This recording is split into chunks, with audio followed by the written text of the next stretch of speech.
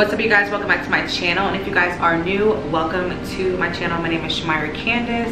I am a first-time mom for those of you guys who are just now watching, and I'm just giving you guys basically a rundown of my whole pregnancy journey, pregnancy experience, letting you guys know my symptoms all throughout the week, showing you guys my sonograms, ultrasound appointments, everything that's been going on with the doctor. So if you guys are new, make sure you guys hit that subscribe button below so you guys can stay updated on what I'm posting. So yeah, let's get into this update. It's going to be a 37 through 39 week pregnancy update. I am currently 39 weeks and this baby is ready to come out. She is too big and her kicks are too hard.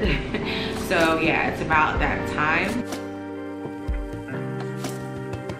So first things first, I'm gonna start off with weight, which is what I usually start off with. In my previous video, I let you guys know how much I weighed. If you guys haven't watched that video, make sure you guys watch it. I believe in my previous video, I was weighing 171. I'm currently weighing 174 at 39 weeks. So I just gained just a couple more pounds. I now have to go to my appointments weekly just because I'm getting closer to my due date. They just want to make sure the baby's healthy, her heart rate is fine. So every time I go into my appointment every week, it's usually pretty quick. It's just basically just checking the baby's heart rate with the fetal Doppler, and they have to collect a urine sample. They do that every single time I go into my appointment. And what else? But yeah, that's basically it. Once the doctor comes in, it literally takes like 5 minutes. She just checks the heart rate with using the fetal Doppler, and then that's basically it. She asks me if I have any questions, and I'm good to go. Let's get into some symptoms that I've been having. So currently I have just been overly tired, fatigued, whatever you want to call it, but it just came over me. Like, the minute I wake up, I have all these plans as to, or before I go to sleep at night, I have all these plans of what I'm going to do in the morning. I'm going to get this accomplished, and as soon as I get up in the morning, I eat breakfast, and then all those plans just like fall to the wayside. I literally just want to go back to sleep, and I could literally sleep all day. I'm just completely tired. It just hit me towards the end of my pregnancy. I don't know if it has to do with just preparing myself for labor, or I don't know, but I just become extremely fatigued. Another symptom that I've been having, I've always had it, but it's just becoming more intense now that I'm towards the end of my pregnancy. But yeah, walking is definitely getting very hard to do. So normally I would be able to walk around a store, you know, go shopping. If I were to, I would have to sit down, take breaks, or I would just have to walk really slow just because she's already head down, but it's just a lot of pressure down below.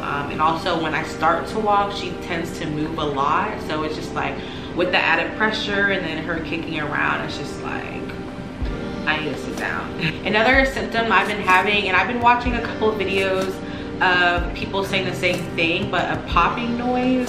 So popping noise are just like a water gush noise. Yeah, let me know if you guys have experienced this. But it's the baby, you know, the baby is moving around, of course, but now you can hear it a lot more. You can hear maybe the amniotic fluid just gushing around, and it's also like a popping noise. I don't know how else to explain it, but if you guys have experienced the popping noise and just like the water gush noise, let me know, because it's been happening a lot. So for example, if I were to lay down and then get up, you know, you can hear the amniotic fluid moving or gushing, and then if she were to move, you can hear just like pops in there. That's the best way I can explain it. Another symptom I've been having, which I've always been having this, if you watch my previous videos, I've mentioned this in there as well, but just feeling uncomfortable sleeping. There's not a comfortable spot that just, I mean, with my my pregnancy pillow, it definitely helps a lot, but it's still just it's still just an uncomfortable sleep because your stomach's in the way. And my baby, she moved a lot at night, so it's just like, especially now that her kicks are definitely harder and more intense, it's just like I'm just laying there at night, she's just kicking, ready to come out. Definitely can't wait to be able to sleep how I want to sleep, even though I'll be very sad. I mean, obviously she'll be here, but I'll definitely be sad because she just won't be in my belly anymore. When I wake up, she won't be kicking. Obviously, like I said, she'll be here, but it's just one of those things where it's just like she's just inside your stomach. I don't know how to explain it.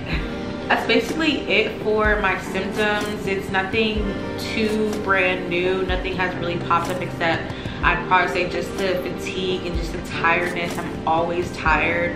I just want to sleep. I can literally sleep all day. Yeah, that's basically it. Thank you guys for watching. If you guys got to the end of this video, don't forget to like and subscribe. Comment below. Let me know what you guys want to see more of, and I'll see you guys in the next video.